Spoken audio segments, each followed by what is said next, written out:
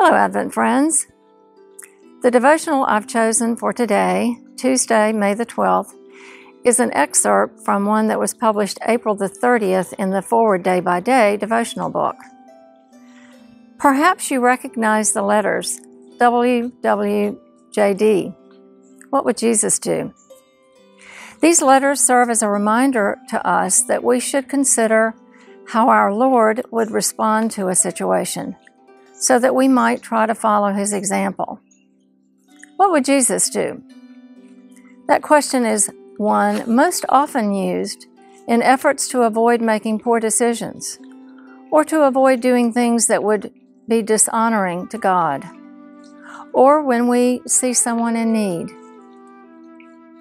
These words remind us not to be selfish, but to try to be like Christ in any given situation.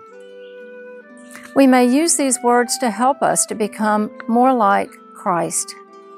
But how far do these words take us? We may consider what Jesus would do if He were in a given situation, but even as the Spirit of Christ dwells in us, we should consider what He still wants to do, not just what He would do. When Jesus walked among us, He tirelessly gave of Himself, His time and His energy, and invested Himself into people so that people might come to know the love of the Father through Him.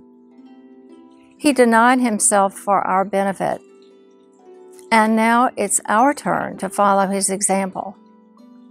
We might want to consider that in addition to saying, "What would Jesus do?" we might want to say, "What would Jesus do through me? What could Jesus do through me?" As we allow Him to live through us, He is more than just an example for us to follow. He is the one who will lead us from within.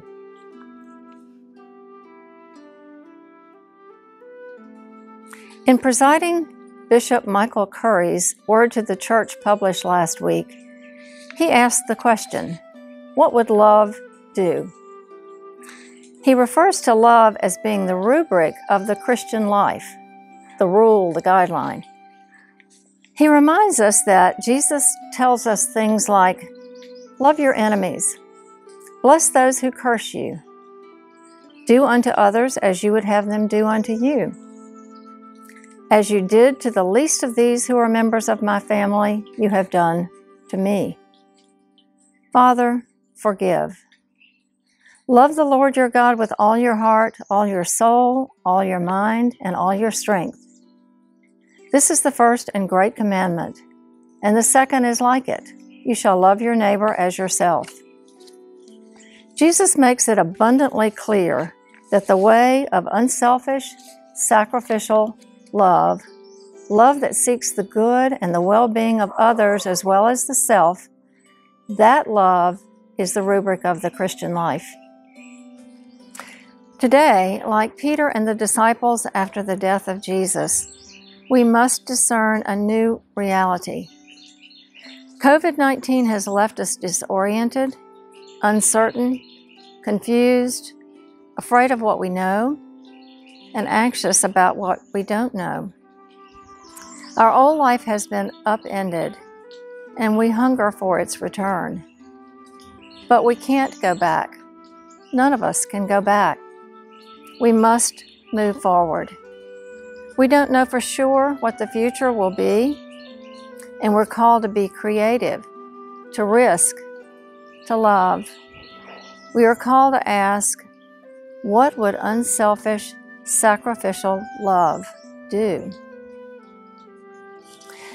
The answer to this question will be different for each one of us. With God's help, we will be given wisdom and strength to face the future. One thing is for sure, we are not alone and we are loved.